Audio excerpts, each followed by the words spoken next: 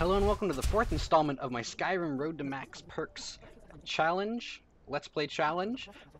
Today we're starting off, we're going right to the College of Winterhold to try and unlock, I think Tolfdir is the magician who sells telekinesis books. And I'm gonna get that.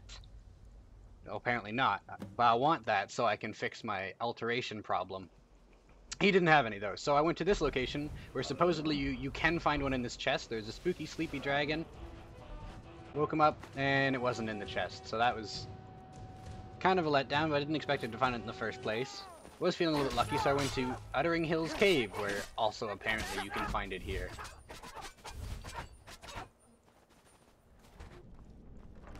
It was also not here. I didn't check any more places, I could not be bothered. So instead I figured I'd just get 40 alterations so he'd sell me the book. So what I'm doing here is I prop Secret of Arcana, which gives me unlimited magicka for 30 seconds, and I just keep spamming, I think, Stone Flesh. And that gets me to 40. So now, Tolfdir should sell it. All I have to do is go to him in Sarthal now, and he'll have it. But we don't do that. We go sell stuff, because I have a pretty big need for money. Expanding my house now. I think this is the armory? Yeah, we're building the armory just there. And then selling more stuff. And then, so this is pretty interesting. I got attacked by these guys outside my Falkreath house when I went to go harvest their stuff. There's the stuff there. And, so I check out this guy here, and I was hired to be killed by Bandit Marauder. It's my new nemesis. So we've got a new run here for buying and selling stuff. I cut out Riverwood, and instead I added in the, what do you call it? The court mage from Riften, and then that's the only change. So it's, you know, Whiterun to Riften to Markarth, and so that's a perfect 4-day run. I can go directly from Markarth to Falkreath and get my ingredients. So that's very nice. And I'm doing that to get soul gems so I can level up my alchemy. Oh my gosh! Apparently I already did blacksmithing somewhere off screen. Oh my gosh, I'm far behind. Okay, so the ingredients you need right now is, oh my gosh, hold on, whoa. Okay, the ingredients I'm using are the Cyrodiilic Spadetail and Salt Pile to make potions of restoration. I'm using Blue Butterfly Wing and Snowberries for potions of enchanting. Okay. So potions of restoration have this weird effect where they make enchantments stronger. So if you drink a potion of restoration while wearing Fortify Alchemy equipment, it makes the Fortify Alchemy enchantment better. So you can both make better restoration potions or Fortify enchanting potions. So you can make continually better and better looping gear until you eventually break the game. So what we're doing is we're just grabbing a ring, a necklace, a hat of some sort, and a glove. And because that's the 4 different things that can hold the alchemy enchantment. You drink your enchantment potion, and you enchant your new item, or 4 new items. Eventually, though, you get to a point where things get really crazy, and yeah, this is the 5th time in the cycle going through just with new alchemy gear, potion of restoration, better enchantment potion. This is the 5th time in the cycle where you get numbers like that, but that is under the effect of the restoration potion. So the actual enchantment is not going to be quite that powerful. Still, that's pretty insane. So we're going to go run off, equip our crazy new set of stuff. We're going to go for a 6th run, make our new restoration potion, and it crashed the game. And I hadn't saved in a bit.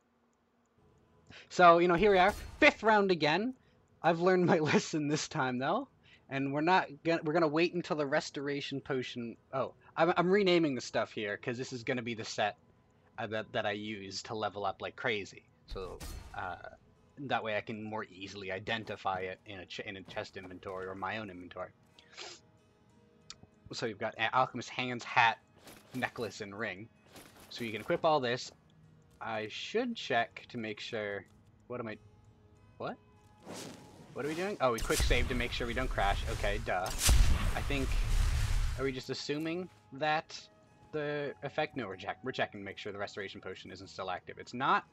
So now, if we make. Actually, I still haven't legendaried my my alchemy yet. Look at that! Look at that potion, though. Yeah. So, what do we... Oh, and I want to put away that stuff too, so all I have is the relevant ingredients. for paralysis potions to level up. So we've got to go over to alchemy. We're gonna reset it back to level 1, and we're gonna see how many levels we get out of just one potion. We get 100. You get 100 levels out of one potion. So I'm obviously not gonna do that.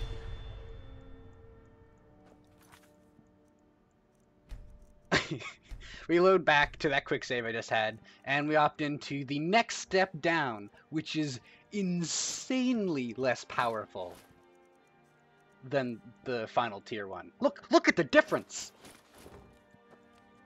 That's an insane difference! So, whatever, this is fine. The end result here is still really powerful. You can fully reset a skill in like 50, 60-ish potions, which is a really small number. But I'm kind of okay with that. I think that's a reasonably small number. So I didn't reset it yet again. Okay, so in literally 15 minutes, I went from level 75 to level 108, using up those alchemical ingredients that I'd saved up and took a couple hours to get ish. Just very good. So I'm just allocating the perks I have to everything that I can, because I don't have that many actual levels on things. So I think I end up with like 3 unassigned perks at the end of this. Pretty crazy stuff. So not that much longer until I'm done here. There are not going to be that many installments into the series if I'm at level 108 and getting experience that insanely fast, which is very good. I didn't want this to be a unnecessarily long series. So thank you very much for stopping in and watching. Please, you don't have to like the video, okay? You don't have to comment on my video. But please, if you did like it, come by and watch the other ones. You don't even have to subscribe. You don't have to do anything, but it would be good if you came in and, watched other videos of mine. Don't subscribe. Don't like my videos. Dislike my videos. But come watch them anyway. It'll mean a lot to me, because I really, really thrive off of attention from strangers. Have yourself a great day, guys, and take care.